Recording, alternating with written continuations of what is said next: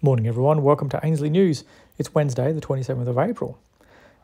Juerg Kiener, the gold is the bargain of the century at current spot levels. Speaking on Bloomberg Asia, founding partner at Swiss Asia Capital Singapore dropped a number of bombshells in the live interview. In the case of the tail wagging the dog, outsized silver futures and options leverage outnumber the physical metal more than 100 to 1.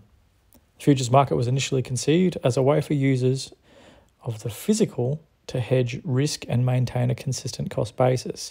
Kiener points out that the price of the actual physical is defined by movements in the derivatives market as opposed to the actual physical trade on the ground. In his analysis of the supply-demand fundamentals on the ground, supply levels haven't been this low in 20 years. This is leading major industrials to seek out direct agreements with miners and refiners to guarantee their own supply, as opposed to purchasing on the open market. So he's covered in last Friday's news, the supply deficit is the largest in 20 years. As per the Silver Institute's supply and demand report, there were just over 1 billion troy ounces of silver mined in 2021. In contrast, in 2021, there were more than 325 billion ounces traded across the various derivatives and auction exchanges globally. That's a rate of approximately 325 to 1 for all derivatives that traded to the supply produced in 2021. Clearly, price discovery is happening on the paper market. Base metal inventories are quickly running out despite increasing global demand. Zinc, in particular, is seeing smelters shut down at a time when inventories are already low. The biggest byproduct of zinc is none other than silver. Pure play silver mines outside of Latin America have already been shuttered, and now the byproduct supply is also being constrained. As silver is essential to strategic applications such as the energy grid, military hardware, and green technologies, people are focusing increasingly on physical silver as opposed to the paper version of it. We may have seen the window into the future with the nickel price blowing up on the London Metal Exchange, and the London Metal Exchange announcing they will be exiting the precious metal futures by July. The cracks are starting to appear.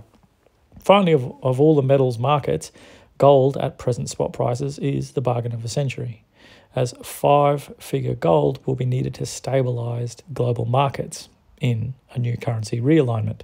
Kiener argues that Putin has booked price support around the US $1,920 level. If this really is the bottom, there is reduced risk for investors who want protection in a period where safe haven demand is likely to continue to rise.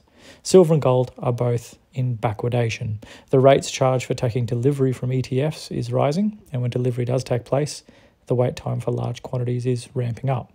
Speaking from Singapore, Kiener argues that very little gold is coming onto the market in physical form, as it goes straight into the treasuries of BRIC countries. That said, the physical metal is still piling into investment depositories. In just the last week, there was net 712,000 troy ounces of gold, a net 5,348,000 troy ounces of silver, all added to known depositories, ETFs, and mutual funds. Wow, metals are still moving. And that's news for today, everyone. Jump over to ainsleyBullion.com.au for all things physical. You can purchase gold, silver, or platinum.